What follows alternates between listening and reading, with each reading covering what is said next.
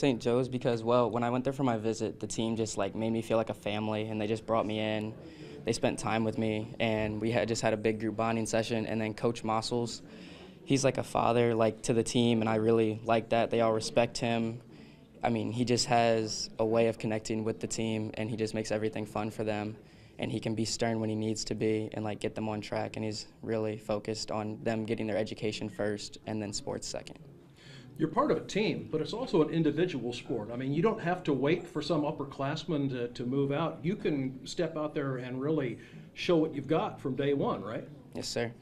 The goal is to like go in and just prove that I can be a contributor to the team, hopefully be in the top varsity spots and just score points for my team and help us get as far in the national tournament as we can. What are you going to study? I'm going there to major in sports management. Okay. Was there something that made St. Joe's stand out? Well, when I went there for my visit, as I said, everybody was just nice. Even if you weren't a part of the cross-country team or, well, just any student in general, the basketball team, the football team there, all of them, they just made you feel like a family. Everybody knew everybody. They were just nice to everybody. Awesome. Right. Just your name and spelling quick. Yeah. You said what? Just your name and spell it Okay. quick. Jordan Hopkins, JordanHopkins. Thank you very much. Thanks, Jordan. Congratulations.